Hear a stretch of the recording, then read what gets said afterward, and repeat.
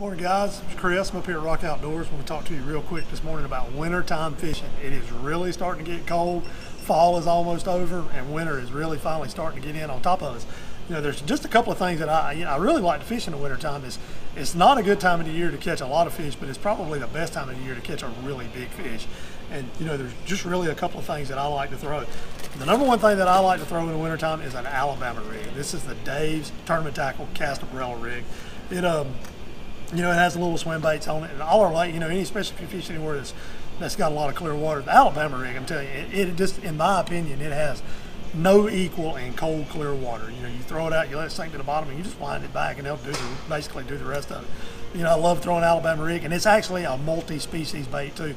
You don't just catch bass on it. The stripers and hybrids and the white bass just absolutely love it. I mean, and it will catch a big fish as well. The other thing that I like to throw in the wintertime is a jerkbait. You know, this is two versions of the Mega Bass jerkbait. This is the 110 and the 110 plus. You know, a lot of tournaments are won every year in the wintertime on a jerkbait. I like to throw them on the 8-pound K9 fluorocarbon, and I use a level rod when I'm using both of these. But this is you know, it's a little different than Alabama rig. On an Alabama rig, you know, you kind of throw it out and you wind it back. You have to use this bait really slow. You wind it down until it stops, and you just kind of let it set. And when you think you've let it sit there long enough, let it sit there a few more minutes. You have to fish just painstakingly slow with this. You just give it a twitch and let it sit, a twitch and let it sit. You know, a lot of times shad in the wintertime, when they get stressed when the water gets down into the 40s, and what they do, they swim and they stop. They swim and they stop, but they don't rise. And what a jerkbait does is when you wind it down and you stop it, it imitates one of those shad that's down there. You know, they're stressed and they're trying to die. They swim and they stop. They swim and they stop. And they don't come back up, and that's exactly what a jerkbait does. And I try to use as light a line as I can to get away with. I use 8-pound K9 fluorocarbon to get these baits down to where they need to go. You know, wintertime fish don't get on the bottom, they suspend.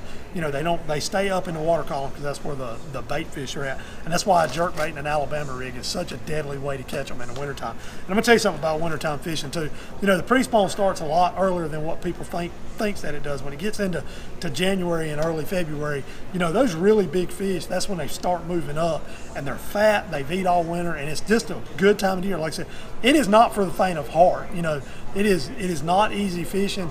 You fish all day for maybe 2 or 3 bites, but I'm telling you, you get one most of the time.